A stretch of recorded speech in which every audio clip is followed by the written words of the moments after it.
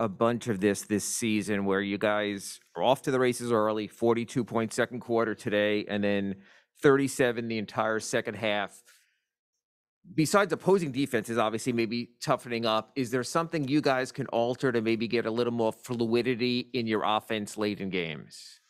Um, I think just continuing to work through it.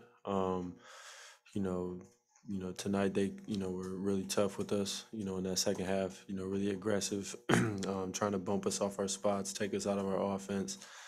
So I think just being stronger with the ball and getting to our spots better, and then just closing games. I will keep continuing to figure out ways to do that.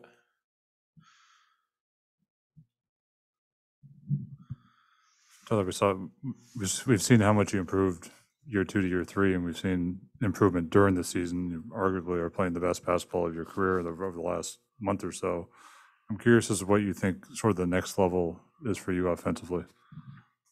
Um, Honestly, I haven't even thought about what's next. I mean, I'm just continuing to learn every single game. Just different coverages, other ways to affect the game besides scoring. Trying to play make for my teammates, and just being more efficient. Night in night out.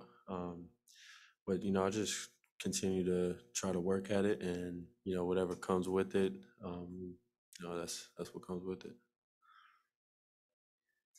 All right, Tyler, thank you.